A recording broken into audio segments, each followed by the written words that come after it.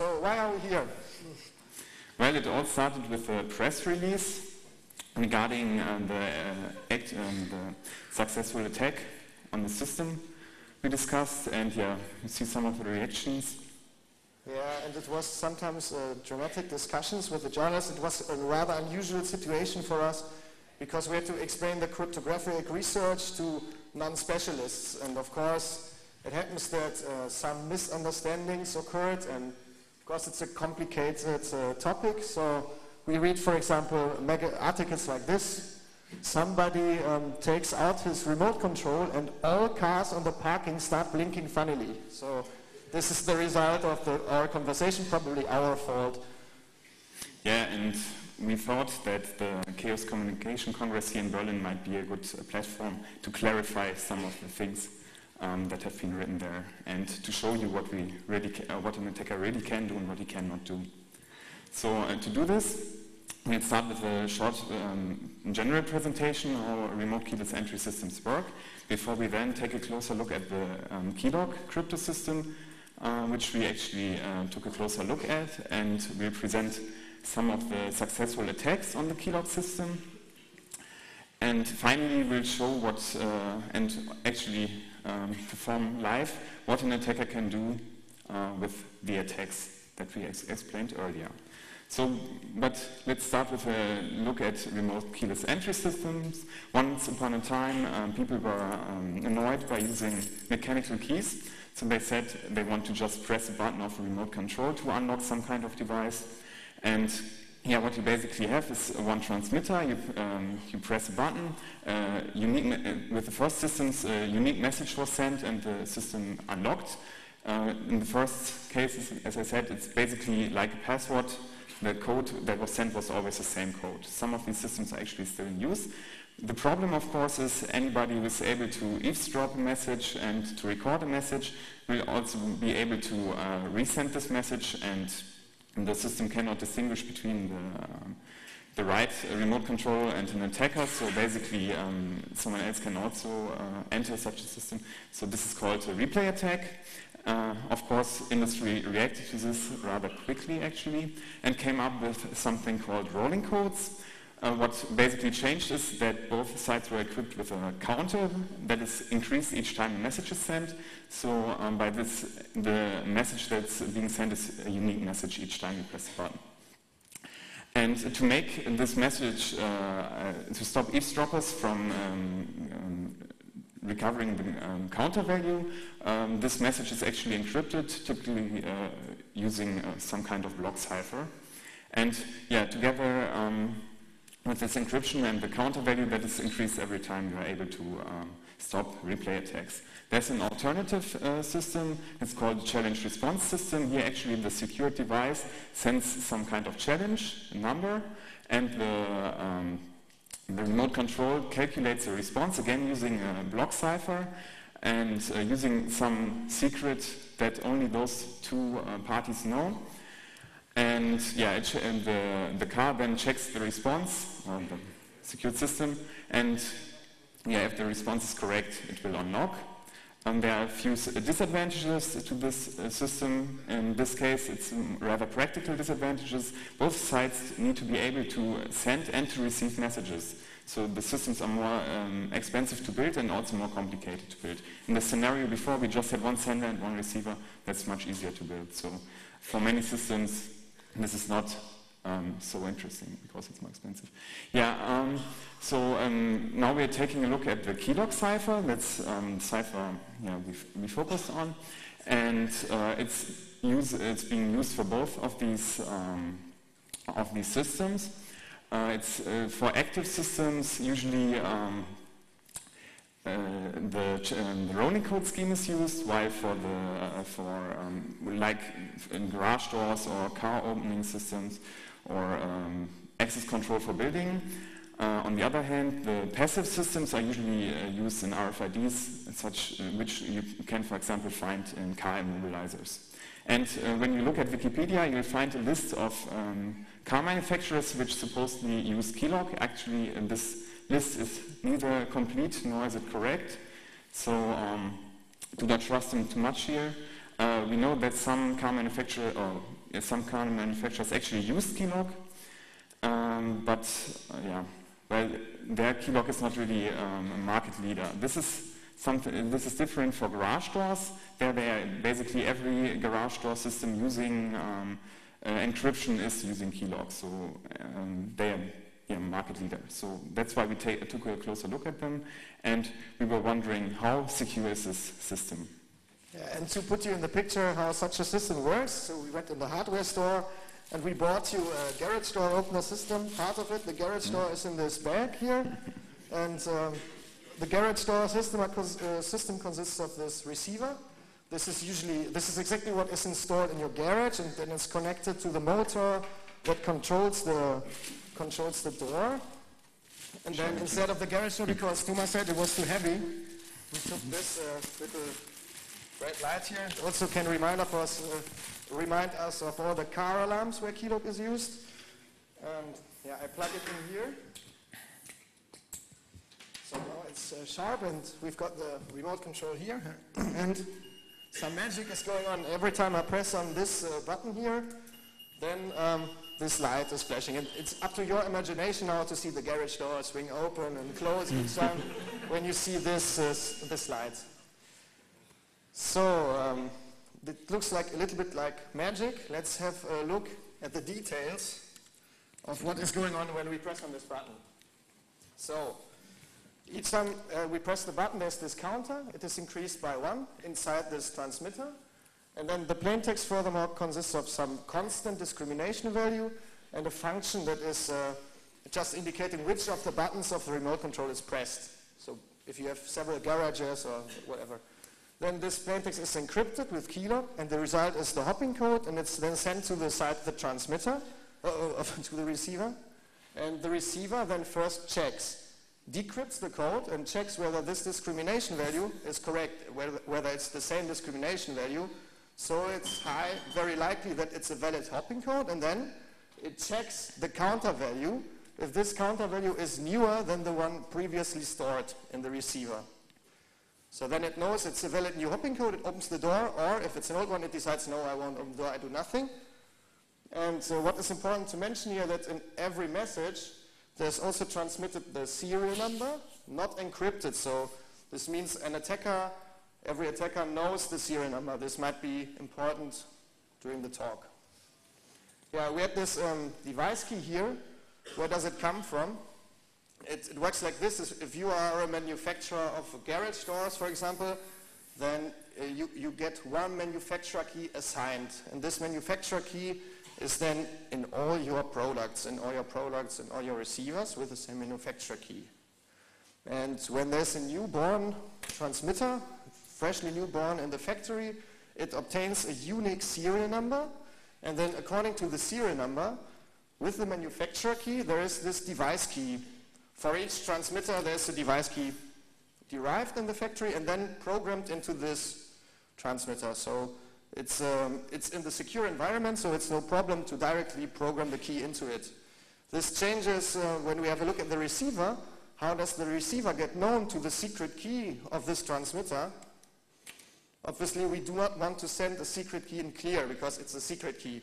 We don't want to send something secret in clear. How it works is the transmitter sends its serial number, sends it to the receiver, and the receiver has got this manufacturer key burned into its secret memory. It's sometimes stored usually it's a big microcontroller running in the receiver, and it's stored in the secret memory, and then this receiver can do exactly the same key derivation that happens in the factory. So transmitter sends the serial number, and the receiver can do the key derivation. Then it knows the key of this transmitter, and it stores it together with the serial number. The next time we can use it, press a button, and it will open the garage. Okay. I said that there is a key derivation function used here. There's 2 different schemes proposed by Microchip. On the left side, you see the weak key derivation with an XOR. So you see the input is the serial number, then there is 2 very simple functions. This is usually padding with a constant value or with zeros. It's not so important. Then it's concatenated to make the same length with the manufacturer key, and then we have an XOR here, and the outcome of the XOR is the device key.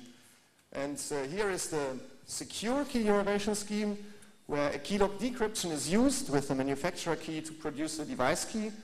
And yeah, from the attacker's point of view, this is trivial, because if you have one device key and you have the serial number, it's easy to inverse the XOR operation to get the manufacturer key. The inverse of an XOR is just, again, an XOR operation. Here on the secure key derivation, it's still very difficult, because even if you have many device keys and if you have a lot of serial numbers, you still have to break KeeLoq in order to get known to this valuable manufacturer key. So now everyone should have at least a basic understanding of how these remote control systems work. So we take a short look at the history of the KeeLoq cipher. Actually, it was invented in the mid-80s in South Africa, back during apartheid. They had some export restrictions, so they had their own little crypto community.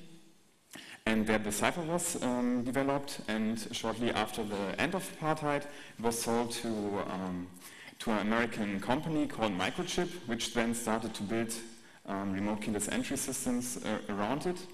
And well, they were actually adopted quite well and used by many other manufacturers.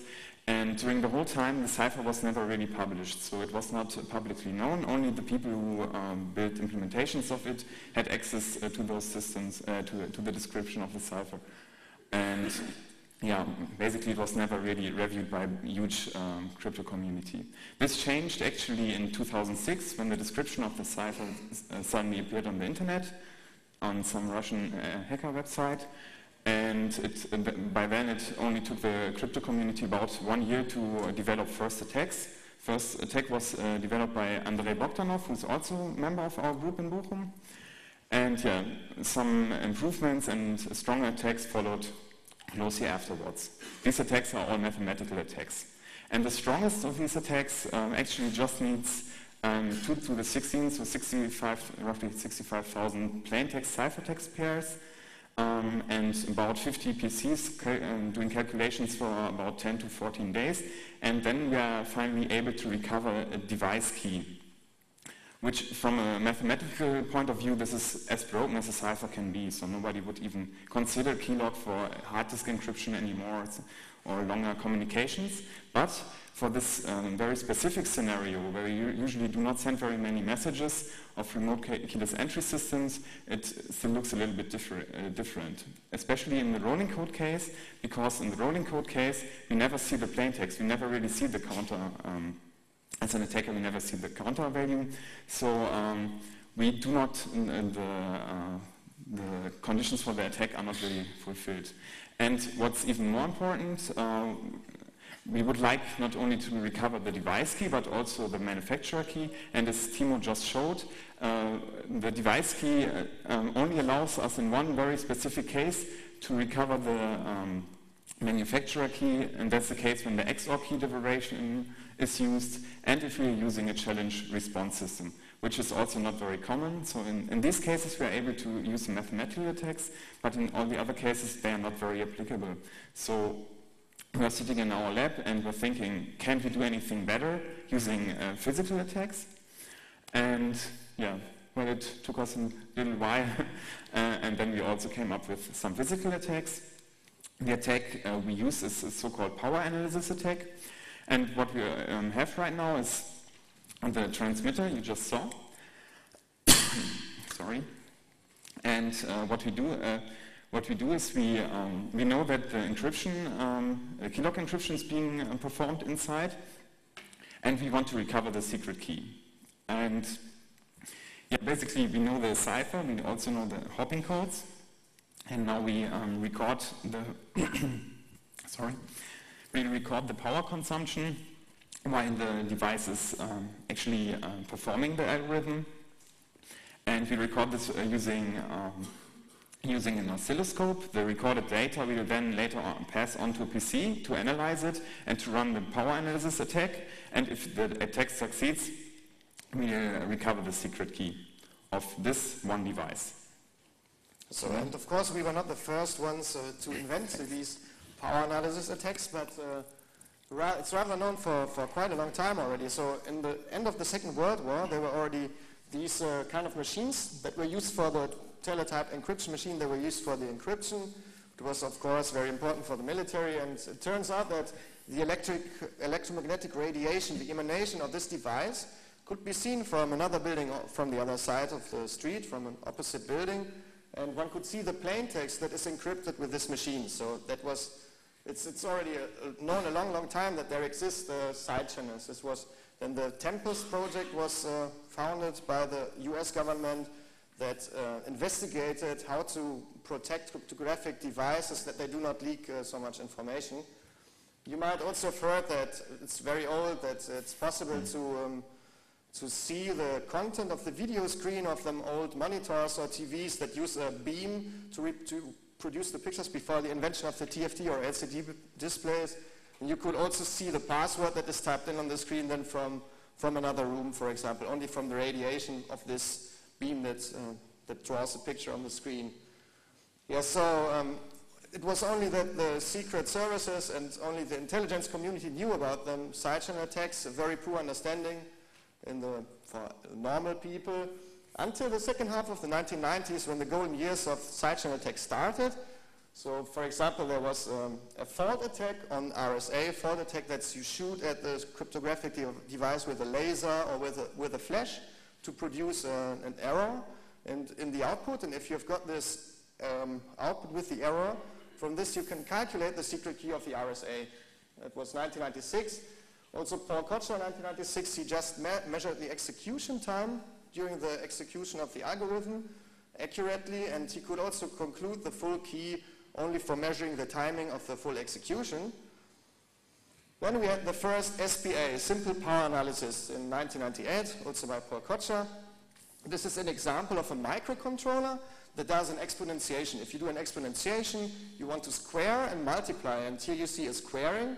It consumes less power than a multiplication, and so by measuring the power consumption, only one trace, you can directly see that a 1 or a 0 is processed, and you can also directly read the key that is used for the exponentiation.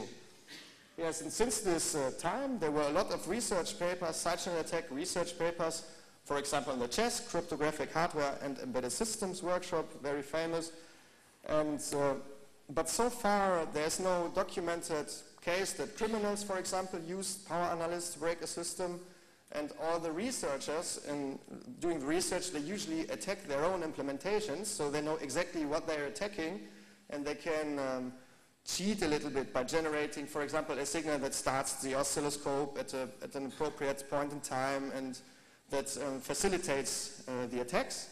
And we now close this gap by looking at this commercial product, and we knew nothing. When we started the attack, we only had a black box implementation. We knew that the KeeLoq cipher would be somewhere in there, but nothing more. And so now we want to take you through the steps that everyone has, that you would have to undertake in order to power analyze a commercial system. So first of all, you always have to look, what do you want to attack? Analyze the cipher. Yes, there's a question there, please. Why is it called a side channel? Do we have a microphone for this guy?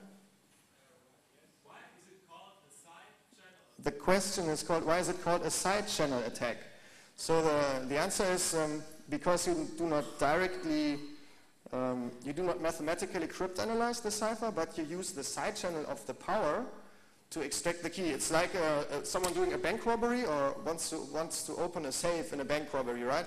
He can use his stethoscope to listen to the sound of the mechanical locks, and then from the side channel of the sound, he can conclude to the right position of the mechanical lock, right? So question is answered, brilliant. So after we know the cipher, we perform some measurements with an oscilloscope, for example, and then we work on these measurements, post-process them, and then we come to the main step, the key recovery. So let's first look at the analysis of the cipher. So usually if you want to break a device and you know the cipher, you'll just look into the literature and look if someone else already cryptanalyzed the cipher using side channel attacks. In our case, this was not the case. Nobody looked at KeeLoq before, so we had to do it ourselves. So let's take a look at the cipher. This is what the cipher looks like. It has a 64-bit key, which is stored in this lower register, and it has a 32-bit block length, so that means that the plaintext is put into this state register in 32-bit chunks. Then the encryption runs once, and then in the end you have the cipher text standing here, which you then transmit via the RF interface. And we have the state register is realized as a nonlinear feedback shift register. Nonlinear because we have a nonlinear function here, where 5 taps enter this nonlinear function and are mapped to one output bit. This output bit is XORed with other output bits from the state register and with one key bit, and this is then fed back into the cipher. So this whole thing is clocked 528 times, and then, as I already said, we have the ciphertext which we can transmit via the RF interface. Now what we had to do is we had to come up with a power model, so we can basically predict the power of the device and of the cipher, depending on the key and other things. And for the model we had to make some simplifications. The first simplification is that we ignore the combinational logic part because it's rather small and it consumes rather little power. So we just ignore this middle part, which leaves us with the 2 registers, the key register and the state register. And it's known that the power consumption of registers depends on the number of on the value inside. So generally it depends on the number of toggling zeros and ones in those registers. And we have the key in the lower register, and the key is just being rotated. In each clock cycle, it's just one bit being moved from the left to the right. Actually, the other way around. So basically, the value inside the number of ones or the number of toggles in this register remains constant. So the power consumption of this part is constant. Well, the state register nevertheless changes because of the nonlinear function. The values inside change with each clock cycle, and we can conclude that the variations of the power consumption relate somehow directly to the state register. And now we looked at the feedback function, which you can see here in the equation. So a bit that is fed back at each clock cycle depends on the key, and it depends directly on one key bit. So basically, if we know the state, we can always conclude some information about the key. And this is what we will do later on. So we will analyze the variations of the power consumption to gain information about the key and finally recover the key. Right, it seems we know everything now about the cipher, so that we can actually proceed with the next step, do the measurements. And for performing the measurements, you can either buy such an oscilloscope as depicted here, a whole digital oscilloscope. It costs you a fortune, it costs you as much as a small car. Or you can just buy one of these USB oscilloscopes, small but also very reliable, also very sufficient. You can connect them to the USB port of your PC, and then you connect this probe to the transmitter. You connect it, and then you press on the button several times, and while you press on the button, you measure the power consumption with this thing. All right, it's still blinking. So. For measuring the power consumptions, you have 2 options. Here on the left side, you see some PIC microcontroller here, as used on the receiver side of the garage door, and there is some resistor inserted in series with the device because you want to measure the power consumption, so you need to modify the printed circuit board here and insert this resistor in series with the device and then connect the oscilloscope to measure the voltage that drops over the resistor. So this is rather complicated because you have to modify something in the circuit, and it looks rather ugly, and it's difficult to see here. The second approach is that we just measure the electromagnetic field. That's the emanation of the chip while it operates, only the radiation. And here you can see a so-called near-field probe. It's positioned close to the chip that performs the KeeLoq in hardware, and surprisingly the results from this approach for measuring the field are comparable, almost as effective as the results from this inserting the resistor and measuring the current. And this is the result when we take one of these remote controls and we measure one KeeLoq encryption one time pressing this button. This is the result. On the right axis you see the time, on the y axis you see current. So you see the device always consumes between 0.5 and 3 milliamperes. And now some trial and error starts, because you need to guess where does the KeeLoq encryption happen. And the beginning is very easy. You press the button somewhere here, and the device starts to operate. And the end is also easy to see, because that's where the device sends the hopping codes. So the KeeLoq encryption must take place somewhere in between these 2 points. And we first guessed it might happen here, then we guessed there. It turns out, no, this is where the device writes into the EEPROM. How did we find out this? We just cut off the power directly at this point in time. We cut off the power of the remote control and started it again, pressed the button again, and the same hopping code was produced again. So we knew the counter is not increased. This must be the writing into the storing the next counter value. And yes, after some trial and error, I think it took more than 1 week, we found that the KeeLoq is actually right here. So from now on, we are only interested in this time period between 20 and 24 milliseconds, and the rest is not important anymore. Okay, we measure this several times, and what we get is a large amount of data, and it's not very well aligned, so it needs some post-processing. This is the area with the KeeLoq encryption. We've just zoomed into it, and the first problem is now we acquire many traces, and we want them to be aligned exactly, because afterwards we want to process them mathematically. So in the case of this remote, we were very lucky, because there's a special feature here in the trace that allows us for starting the oscilloscope very accurately. This was not so easy for the software implementation on the PIC, but there was a question here first.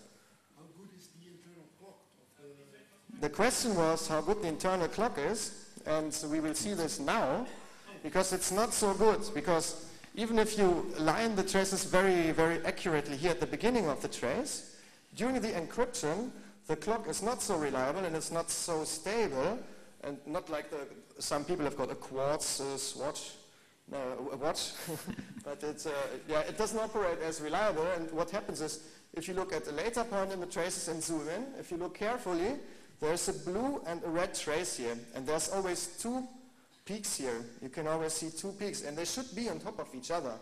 That's our wet dream, so that we can analyze it mathematically more easily.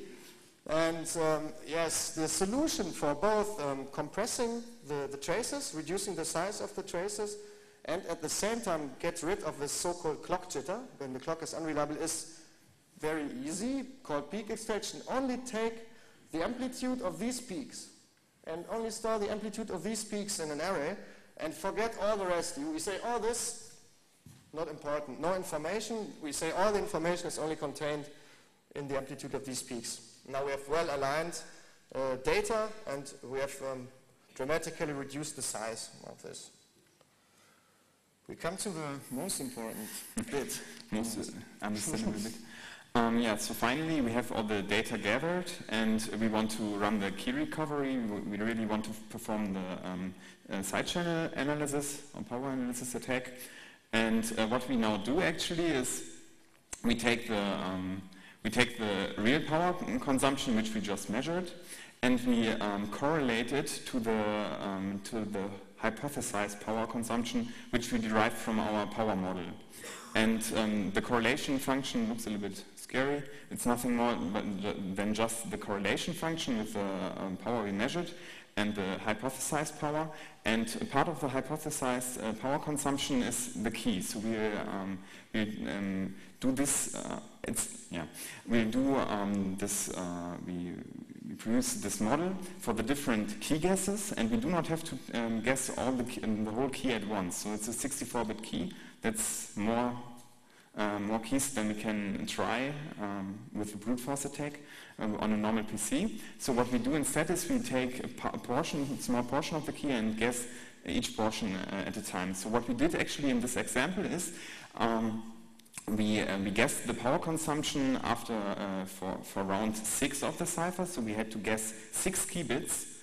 6 key bits are 64 possible keys we had to guess, and these 64 key guesses are plotted here.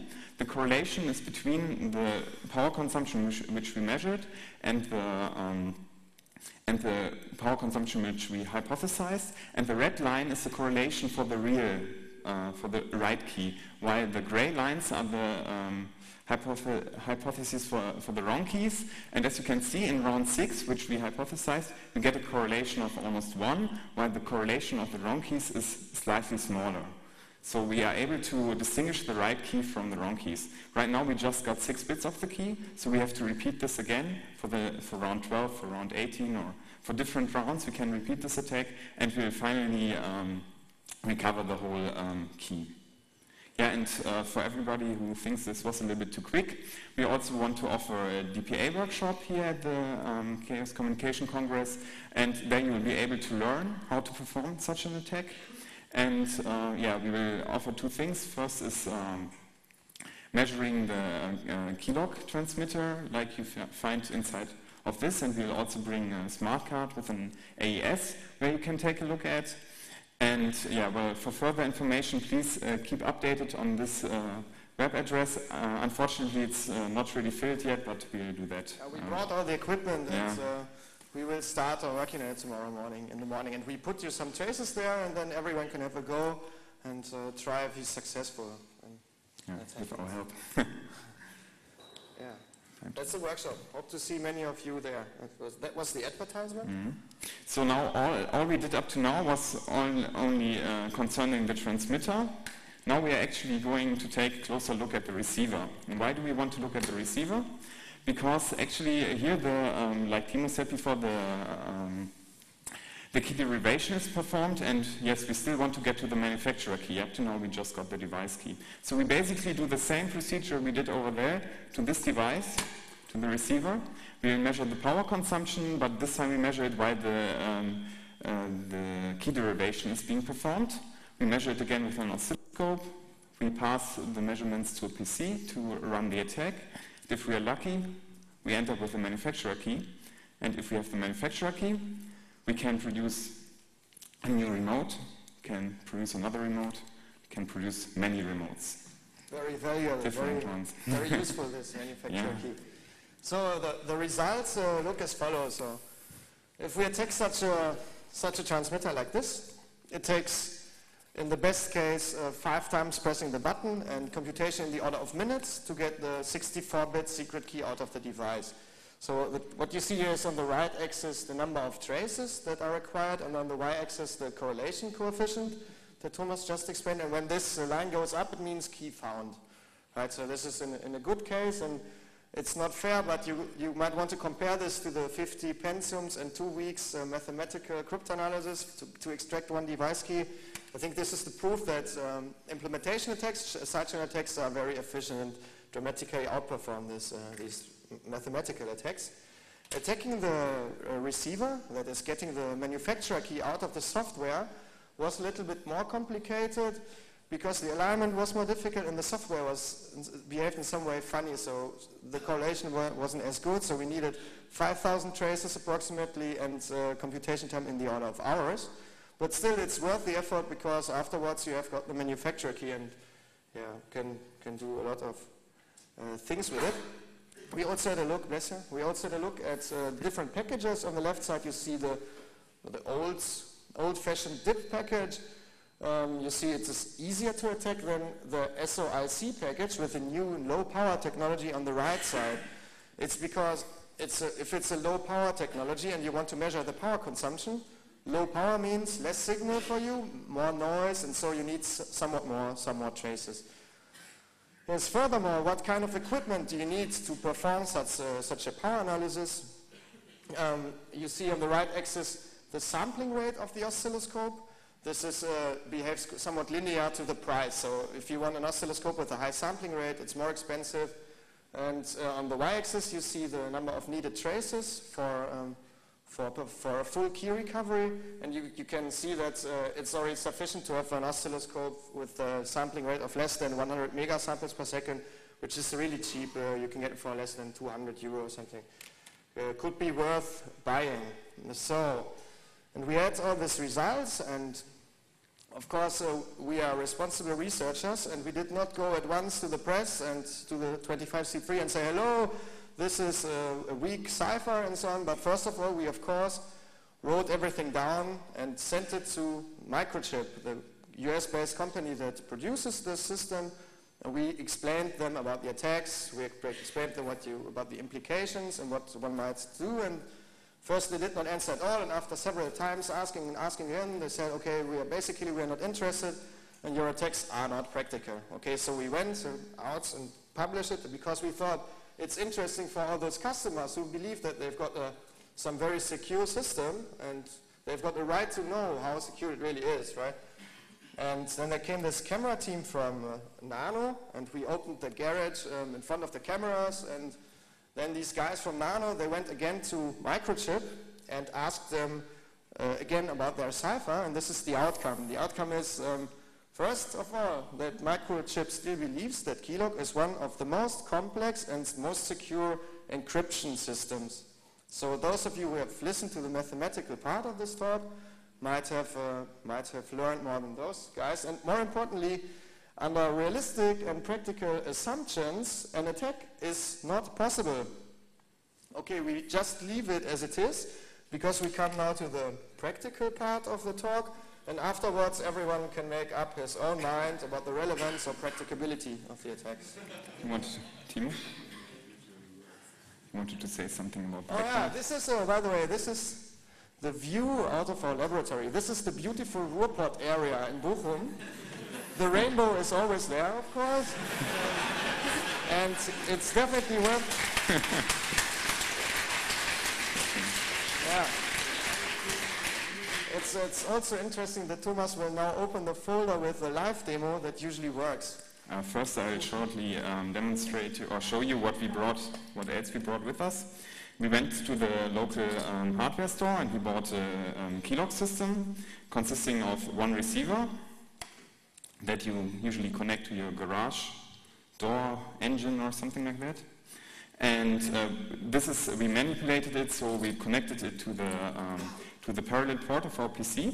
So basically we only use it for receiving the data, right? Right. So the PC is finally also able to read the messages.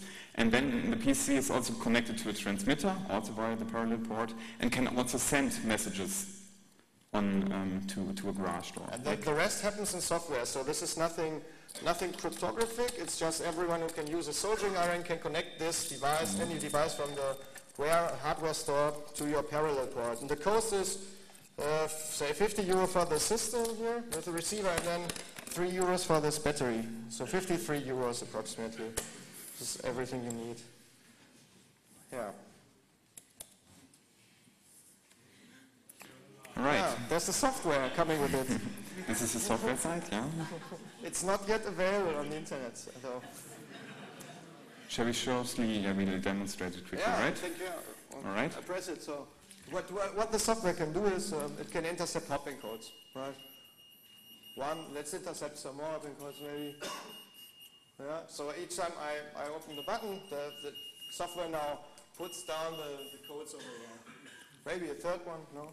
Yeah, it's true. Because I'm so happy that it's working actually. Yeah. Oh, it's Finally still it's working. So, yes, if you have a close look, some of you, the clever ones, might have noticed that this field has already been filled out. Why? Because the serial number is contained in this hopping code over there. You see on the right side, it's always the same zeros and ones that are sent over the RF interface. So this is the part with the serial number, and on the left side, it's the ciphertext. And yeah, maybe you can try to decrypt the ciphertext. No? We don't have a key. I don't think this is going to work. Oh, where do we get the key from? Didn't we talk about some kind of side channel attack before? So that basically takes us to the implications part. What we can do now, if we have access to the receiver, which Timo just stole, so to the transmitter actually, on that side. So we perform the power analysis attack using the scope. We did this back in Bochum, so we will not make a live demo of that here. But basically we were able to recover the device key of this. So it's the device key of exactly this transmitter that is already known to this receiver. Right? So we can now show whether we are able to clone it by just putting the device key in the appropriate field. And we try the decryption again. Hooray! So in the first 2 messages we intercepted were actually 2 consecutive messages, and you see that the counter value was just increased by 1. Maybe you sent one other message just to show that the counter value... And see that the program is still working, no? Yeah. Another one. Oh. Press decrypt again, and now you see the counter value is being increased, C2, C3, C4. And in decimal, you can see the counter value here. So this is the current counter value that is in the receiver, and yeah, that is currently also in the transmitter. And we said we are now able to clone the device, so actually the PC should be able to send the message, and as you see... I might just hold this, we are not cheating, I'm not using this, so... It's working. Nice. Just for the fun, I sent another one. All right. It's very impressive, but how practical is this, or what can you do with this? Yeah, it's a little bit, well, one question? If you now use the remote, it should work, right? Because the counter is increased. Yes, this was a very good question. So, yeah, it's right, press it. He said, if we now press this remote control, it should not work because now this counter is old compared to the one in the receiver, and we try this. Nothing happens, and it shouldn't even work for a second time because we open the garage a second time. Nothing happens. Now the third time, it should blink again. Yeah. Very good question here. You win the prize. Wow. Okay. The other question? Or maybe because there's quite a lot of questions, so maybe we can postpone this to the end. It's not so far away, then we can answer other the questions at the end. Otherwise, we run completely out of the time, probably. Yeah, so what are the implications? Well, some people might now, maybe that was the next question, might now say, if I have the remote, why don't I just take the car? Or if I have the key, why don't I take the car and drive away? Well, of course, you can do that, but there are some scenarios where this attack might be interesting. Yeah, the problem is you need physical access to this, and there's no, we thought weeks and weeks, what can we do with this? We've got this attack, and we don't know what we can practically do. Yeah, and actually what we can do is, for example, we rent a very expensive car, we clone the key, and then we can return the car legally, and we can get access to that car at all times. Similar scenario is if you give your key to some, I don't know, cleaning personnel in your house, they'll have access to the key for a while and return it, and then this of course only makes sense for very high value targets. Yeah, you must have a lot of money in your car, so that to perform a side channel attack just to clone this key. I mean, there's easier things, just throw in the window or whatever, than cloning this key. So this was just a demonstration of how the attack on this transmitter works. Yeah, so what happens if we do the same thing to the receiver? So now we get the manufacturer key. This alone is not yet scary for the owner of the garage, but it might be more scary for the manufacturer of the garage, because up to now he was the only one who was able to produce valid or operating remote controls. Someone who owns a manufacturer key can also do that. And now it's getting more interesting. Once the manufacturer key is known, we have a completely new scenario. Now all the people who are already sleeping here can wake up, because now we come to the important bit. And basically we are back to the scenario from the first slides. We have the transmitter that sends a KeeLoq encrypted counter message to unlock some device, and we again have some eavesdropper, but this eavesdropper now knows the manufacturer key. So what can he do? Well, actually, he's able to, after eavesdropping some communications, he's actually still able to clone the remote. Yeah, it's very similar to the fixed race. I think this is worth demonstrating, Thomas. You are the victim. No, not again. Yeah, we always need, if we want to demonstrate it, we need 2 people, obviously. Thomas is the victim. No, I'll do the attacker this time. Okay, I'll be the victim. I'm the victim. I'm, of course, very rich. And I live in my big villa, and I've got at least 2 garages and a lot of luxury cars in the garages. And of course, I live in the USA. My garage is connected to my house. And for Christmas, someone gave me as a present this highly secure KeeLoq remote control that now allows me to very comfortably open my garage with a remote control. Yes, that's me, victim. Yeah, and well, I'm his neighbor. I was always wondering what he's storing in his garage. And actually, I attended the Chaos Communication Congress in Berlin in 2008, and there was this interesting talk about opening garage doors, and actually I listened.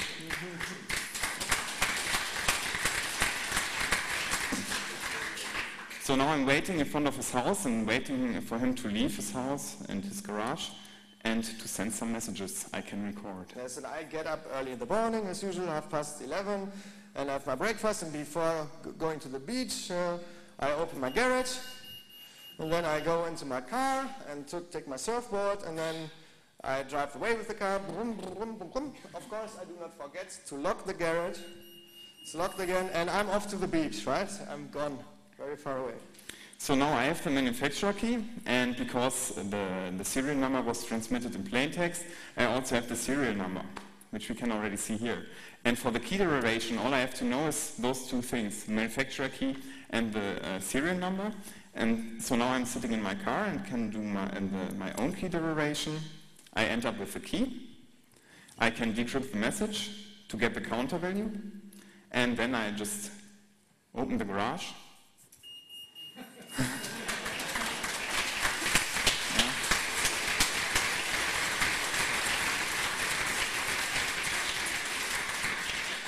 I enter the garage, I get all my tools back, which I borrowed to my neighbor over the last years. And of course, then I leave the garage again, and I'll close it after I leave. Yes, and I come, after a nice day on the beach, I come back home, come with my car, I try to open the garage. You already notice it, nothing happens, but I'm used to it. These modern systems are not very reliable. I press another time and the door opens. I park my car, and I suddenly look around, something is different. Where are all the tools that I took away from Thomas? I notice now I'm in a very difficult situation, because I always had this transmitter in my pocket, so no one can have access to my garage. It's a highly secure KeeLoq system, and there are no, if he was a little bit clever, there are no fingerprints, and there's no proof. How can I tell my insurance now that he had been into my garage or house? So I'm not really happy about this. Hate you. Hey. Yeah. We're all friends. Yeah. Yeah, and what you just saw, it works for all key derivation schemes we are aware of. And it works instantly, as we just presented it in all cases where the serial number is used in the key derivation. If there's a seed used, we need some calculation time with the PC to recover the seed. And if it's a very long seed, we might even need some special crypto hardware like the Copacabana, which was also developed at our chair. Yeah. So, just to explain it. We quickly have a look again what happened here during this attack. Why did it work so quickly? What went on? So we eavesdropped. One is sufficient on one of the hopping codes. So we had the serial number. We have the input to this. We also have the manufacturer key, either because of a sidechain attack or from somewhere else, social engineering. So we can at once calculate the device key. And if we have the device key, Thomas intercepted one hopping code. So he knows the current counter value in the receiver, decrypt the roaring code, generate the next valid counter, and open the garage. Important to mention that this extraction of the manufacturer key just has to be done once for every manufacturer, right? So knowing the manufacturer key of one manufacturer lets you perform this attack on all of his systems. And of course, even if you cannot do the side-channel attack on your own, you might either ask some kernel cryptographer, or we don't know, maybe after the 2025C3 there's a long list with all the manufacturer keys on the internet, wherever you get it from. The problem is, with the knowledge of this key, the whole security of the whole system falls. And that's the big flaw. Yeah, we can even go one step further. There's one question here. Is there any protection if a brute force attack for the counter can send constantly the messages? The question was if we could perform a brute force attack on this counter, and the answer is yes, and we come back to this at the end of the talk. Okay? There's another slide for this. So we can go one step further and take over the whole KeeLoq system. And for this, we need to have a closer look at this counter again. In theory, it could be unlimited, but in practice, usually you have like 16 bits, say 16 bits, 65,000 values, and then you start again from value 2, so you can draw it like a circle. The green dot indicates the current counter in the remote control, and the red dot the one in the receiver. And now maybe it might happen that, for example, your daughter, she plays with this remote control. What happens is that the counter in the remote control is a little bit ahead of the counter in the receiver. So now if you press 2 times on the remote control, the value in the receiver will resynchronize to the value in the counter. Okay? So this is also what we saw why I had to press 2 times. Resynchronizes to this, and now usually when we press on the remote control, the counter is increased by 1. Now with this software and the expensive equipment from the hardware store, we can of course generate any valid counter. So let's just produce this counter value here. What would happen is that the original remote of the original owner is the beginning of this block window, and this means for the owner, for the original remote, that he has to press like 30,000 times now to open his garage. We can also quickly demonstrate this, of course. So maybe Thomas, you are the victim this time, no? Can you press this? Here. Yeah, I think you have it, yeah. My pocket. So we intercept the last values to make it more accurate. So the last value was 747, like Cologne. And we raise the counter now by 5, so we have 5 to and send the new value. Now the receiver is approximately 5 times ahead. And I have to press a couple of times. Yeah. Press 1, 2, 2, 3. 4. Ah, it's opening. Okay. So we already saw this, and now we just raise this value by, say, 5,000. 5,000. 1. Oh, nothing is happening. This is not good. You can imagine what would happen. Oh, it's going on. Something is going on. I had to press twice because to start the resynchronization of the receiver. So now Thomas can press very, very often. Maybe you give it to someone in the audience. Who wants to press? You win a prize. You win a prize. If you succeed in opening this door, you win a prize until the end of the talk. So we have to hurry up. We have to speed up now. Yeah. Good motivation, yeah. Back to the talk. So, yes. Now, of course, you are pressing there. Of course, we can still open the garage. No problem. You can press as much as you like. We just click on the button and it's still open. You can press as often as you like. No chance for you. So, that was the practical part. And we're getting very, very close to the very, very end of the talk. Yeah, so let's start with the summary. So what you saw is that, what we showed is that security only by obscurity makes insecure system. The cipher was kept secret, and shortly after it came out, or also other groups were able to break this. So do not rely on obscurity for security. Yeah, you can see that. You see this what Carsten and Starbuck did, the reverse engineering stuff in the morning. You saw all the fuss about other ciphers, other weak ciphers that were kept secret, and one day the crypto community knows about the ciphers, they are broken very quickly. It always explodes if you just try to produce the security only by obscurity. Though obscurity can be a good additional ingredient for a good security, no problem. Yeah, we also showed that DPA works for commercial access control systems. Hopefully everyone has seen that this works. And we also showed, hopefully, that some of the severe attacks can also be done by non-specialists. So not everybody needs to have an expensive scope at home to perform this attack and has to have security training at the Ruhr University Bochum or something like that. Yeah, we've got a very good, you can study IT security in Bochum, of course. I can recommend this to everyone. You study IT security and then you know what real security is.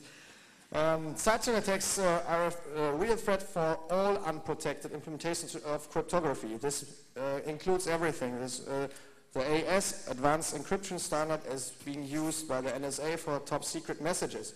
If you implement it without any side channel resistance, it's very straightforward and very easy to break it, even the mathematically very secure ciphers. So also in the case of KeeLoq, it's not the weak cipher that made this attack possible, but it's the fact that it's implemented in a non-side channel resistant way. And yes, all the floors with the key management, of course. And what's also true is that although side channel attacks have been known for about 10 years now, most of the embedded systems you will find on the market still don't have any protections against side channel attacks. And yeah, well. And it's really laughed because we saw it's not a very new thing. It's known for a very long time already. The side channel attacks. Yeah. We're getting in trouble at the time. Disclaimer, our attacks do not imply that real-world systems have actually been attacked by SCA by criminals, merely by researchers. And we've got some literature here. The first is we published this attack on the crypto conference. You see, we do not only like long titles, but also long lists of authors. And one of the authors is also worth mentioning here on the 25C3. It's Amir Moradi. He should be a member of our group in Bochum. And he applied for a visa several years ago. Several months ago. But there is one problem because he's from Iran and he is working on security topics. So he's still waiting for his visa. Very bright researcher, and he helped us a lot with this. And we are very unhappy that the state does not allow him to work with us. It's a shame. Not yet. We hope this will change next year. Yeah. Yeah. Then we have the mathematical papers here, Andrei Bogdanov, and then the proof and text by Courtois and Sebastian Indestegel. Thomas, I've got this highly secure KeeLoq system now in my car. Do you have any recommendation what I can do now? Well, of course, this question came several times. And actually, when I was walking through the street a few weeks ago, I saw quite a good solution, I think. Maybe you also want to try that for your car. Well... Okay, first show the picture. Huh? You can show the picture first. Yeah, this is the solution.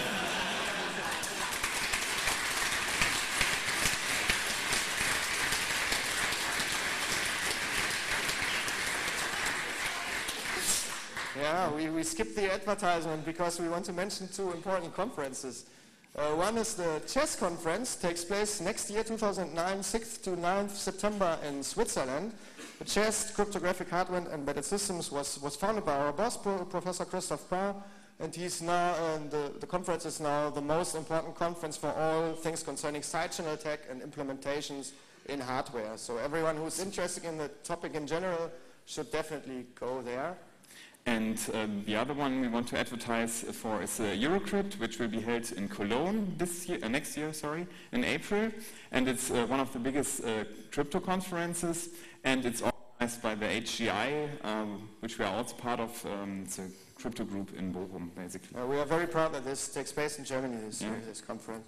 All right. And to answer the very first question about brute forcing the seed space, when you use a random seed for the key derivation of the serial, it has something to do with a cost-optimized parallel code breaker. And we looked a long time for a name, and one colleague said Copacabana. We said, yes, Copacabana is a very good name for it. It's 120 FPGAs operating in parallel. The result looks like this, and it can break a lot of problems. It can break the DES in 6.4 days on average. It can break the A51 that is used for GSM communication, electronic passports, so it can track identities, steal identities, track people, and we can break KeeLoq. And here's the numbers. This is just a very straightforward implementation, just to have some numbers, how long it would take. The 32-bit seed is used, one FPGA, 39 seconds, okay, that's real time. For an 48-bit seed, it takes 6 hours and 1 Copacabana, and now if ever the 60-bit seed would be used, it would be secure to brute force. The only problem with this is that we never saw a system in practice where the seed is used. And of course, after our attacks, we had a lot of new friends, and manufacturers came and talked with us, and we asked them, why don't you use this seed? And the very interesting answer is that it's too complicated for the customer to have a separate button for sending the seed in the remote control. That's the reason why these systems are not used in the field. The reason is that the customer is not able to enter the second button for the seeds. Yeah, okay. Customer acceptance factor, yeah. Okay, now we are ready for more questions. I think there were some more questions somewhere. There was something about the brute force. Will you be running around with the microphone, no? I would ask you to just repeat the question so I don't have to run around here. Shout and I will repeat the question.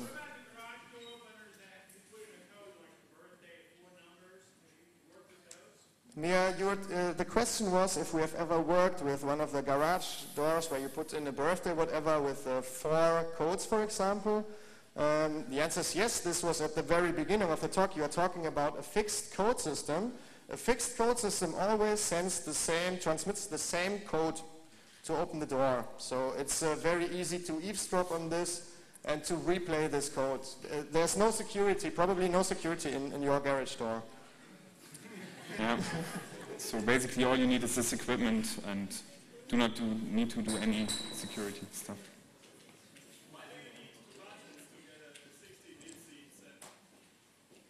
Because you have to differentiate. So usually you will send the serial number and the counter value encrypted. That's your normal message containing the counter value.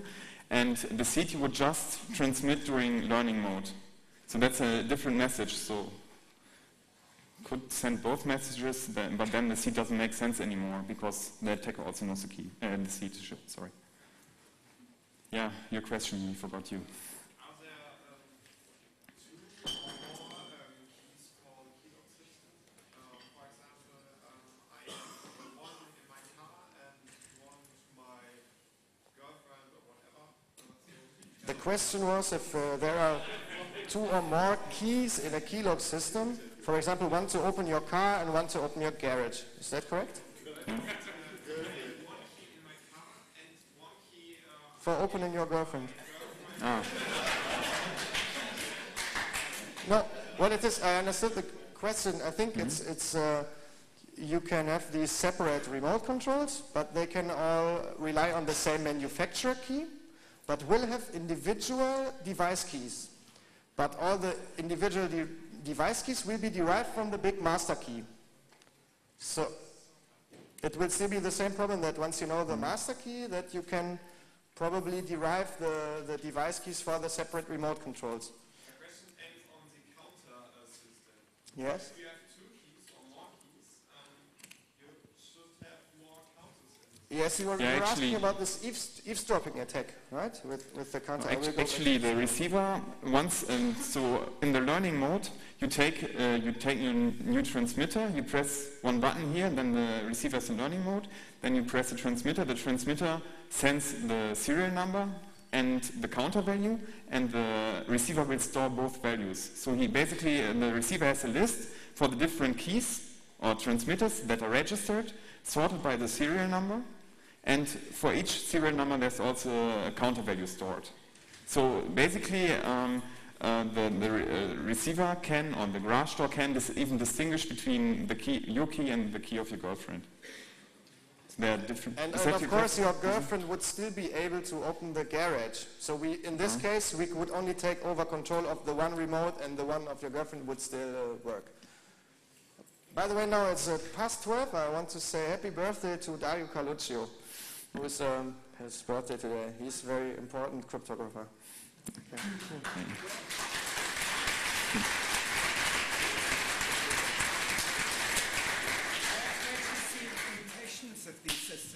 Where do you see implementations of these systems? Is it only garage doors, or do you see those in car doors, or where else do you see those? So what it is, as Thomas already said, 99% of the garage, if you have a garage door system that uses a changing code, it's 99% it's KeeLoq. Then it's also used in some cars, but usually you are safe as a car owner because usually these systems are used for opening the cars. Usually you have in addition this car immobilizer, which typically does not rely on KeeLoq but on some other system. We saw, what concerns me is there's a lot of alarm things, like car alarms and stuff like this, that is also based on this. So you should be careful what you buy. You might just ask what cipher is contained in there. No one will tell you, of course. Well, actually, many people advertise with KeeLoq because, well, it's securer than the password-based system where you always send the same code. It's interesting that you can still buy these systems. So just last week I did some looked on the internet and I saw, yes, you can still buy these systems and they are just advertised as usual and they are highly secure and everyone is happy. It's surprising for me that, yeah, you are just the customers, no? It's expensive to develop systems like that, isn't it? And so, people are reluctant. presumably people are reluctant to change these systems because they're quite expensive to develop. So it's cheaper to claim that their systems are secure rather than, developing a new one, I suppose. They are already in the field. It's difficult to change them systems. There's another question right far at the back here. You need to shout. The question was what frequency is used, and the answer is usually for these rolling code systems, frequencies in the so-called ISM bands are used. That's 433 megahertz or 868 megahertz, with 868 megahertz being the better option for those systems because on this frequency you may not transmit for a long period, but only for short. The duration of each transmission is restricted so that your system might operate more reliable on 868 megahertz. So that's the most common two frequencies. Very old fixed base systems, they operate on 40 megahertz and other lots of frequencies, but typically 433, 868. Have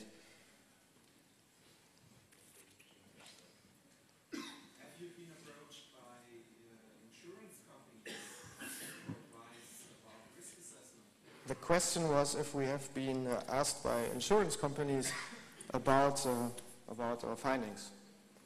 Well, I think for sure we have been asked by people who had trouble with the insurance company or something like that. We have had letters from private persons, even being in some kind of lawsuit or something.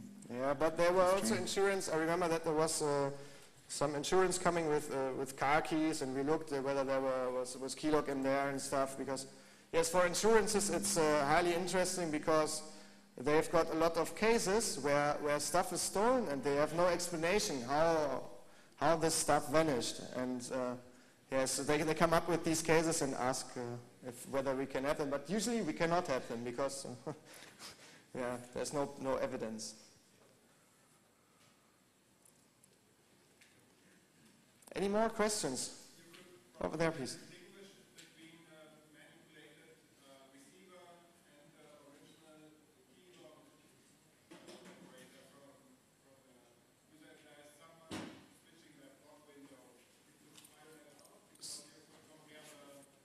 Yeah, so this was not a question but a remark that one could find out that if a receiver has been manipulated because one could find out if the block window had been shifted. But as you saw for this eavesdropping attack, it's only shifted by one. So if Thomas did not close the garage after I went to the beach, the counter in the receiver would be only one value ahead, and this is difficult to prove. One value ahead, so... Yeah, usually if your garage doesn't open, what do? You just press another time. So then the evidence is gone. Do you have any more questions?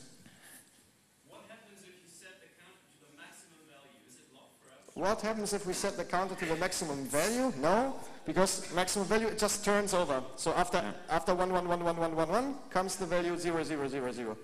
That's why this block window is always moving. You set the 0 because that will be the log of the next number, and then the device checks, is the number I get, is it larger than the one I got? But it's not because it's 0.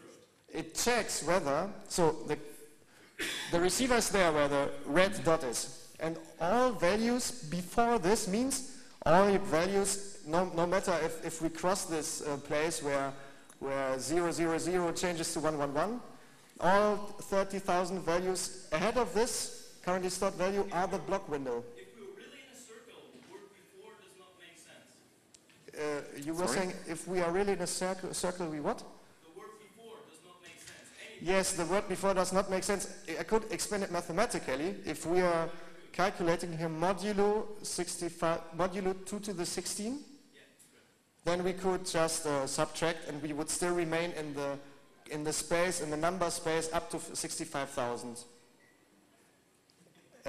This was no good explanation. As usual, mathematical explanations are never good. I will explain it to you personally. Okay. One more question in the very back. I can hear nothing, sorry. Oh, you want to try to explain it? Maybe the three of us sit together and we explain it. Okay? Are there any more questions? So may I ask a question? Who of you has got such a remote control garage or car alarm? No one? 1, 2, 3, 4. So, yeah, maybe. Okay. There are quite a few. Okay. Is there a list available with pictures of remote controls? Is there a list available with pictures of remote controls that use KeeLoq? No, but if you want, you can start it. I don't know so much about this hacker paragraph thing. You might take this into account when you publicize this list. Oh, but if you want to find out, you take a look at your transmitter, and if there's some kind of dip switch, yeah, it's not so difficult. Inside, then it's probably a fixed code system. If it's just has buttons like this one, it's most probably a KeeLoq system. One more question over there.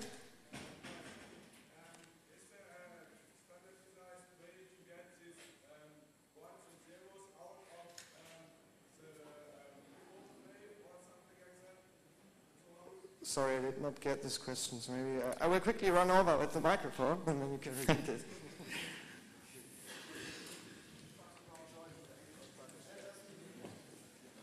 English? Okay, when you receive the signal, how get you the ones and zeros for the PC out of the signal that is transceived over the air? Okay. That's actually why we got this stuff from the hardware store and connected it to the PC. Basically, there's this RF part inside of the receiver, and we're just picking up the signal right behind the RF part of the receiver. So there's, radio part. It transforms the message or the signal sent via the RF interface into an baseband signal into zeros and ones. And we just put them into the PC via the... It's no secret. If you want to learn it, you look into the data sheet of these HCS chips by Microchip, and there they exactly explain you this Manchester encoding that is used for the transmission, and they exactly explain how to... there's even source code for this available and freely available data sheets by Microchip that explain you how to get these hopping codes out of the field. In software. And we just were too lazy to build it ourselves, so we bought it from the hardware store. Sorry? We come back to you later. You're sitting too far in the back. One more question here in the front.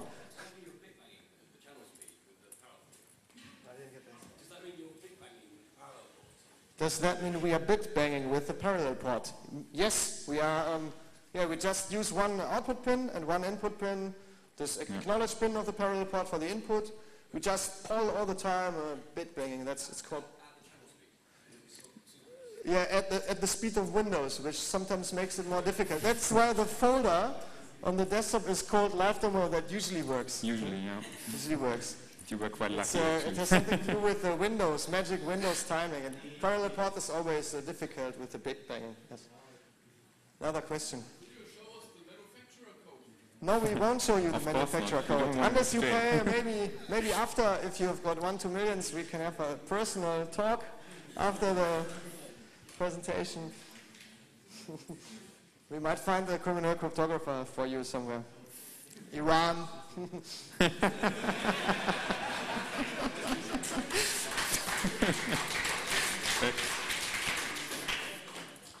On which day will the workshop be? It will probably start tomorrow. The problem is, as usual, we are a little bit late with our planning. So we've brought all the equipment, we have got it running, but it will, during the day tomorrow, we will put some traces there and we will put some information where you can meet us, because it's rather complicated. We are a little bit late to find a place where we can put our equipment. Workshop room, I know that it's there, but we did not find yet a quarter of a table for our scope, but we will sort it.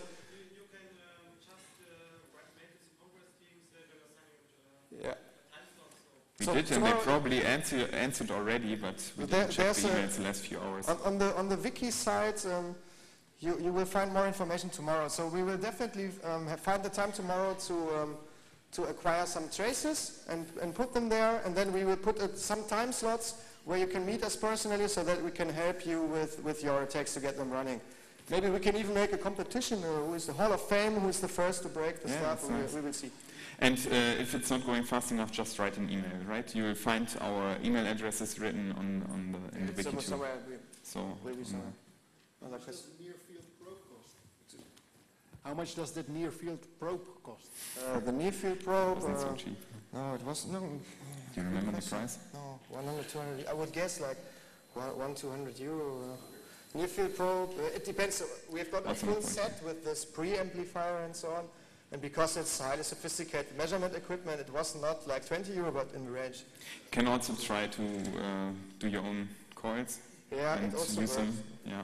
But this preamplifier is quite good because it is a low noise floor.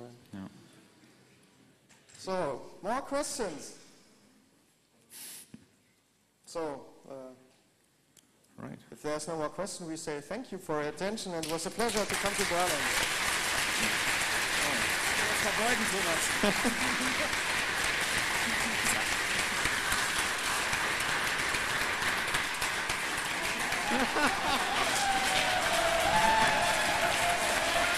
I'm impressed.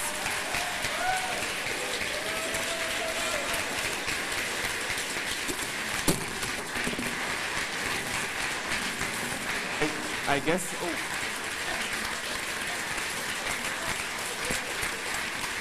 I guess someone earned a beer or two, right? Yeah, so this is the, what is your name? Tora. So this is the guy who succeeded in pressing the remote until the end of the talk, and of course you will get some prize. We need to share some beer. Thank you so much.